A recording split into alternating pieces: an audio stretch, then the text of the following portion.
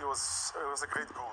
As we say earlier, Gaspar, we know that he don't have a lot of space, but he tried to slide there. He could have gone down. He could have stayed on his feet, drag Moses to the side and get his defender back to recover, but he went down and it was Osimhen on the box. But Jonathan did very well to pick Osimhen.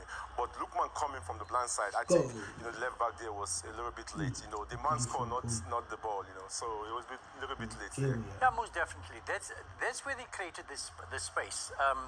Moses and Lookman start in the middle, and then one of them branches out. You saw in the first half that Moses was crossing balls on the right-hand side.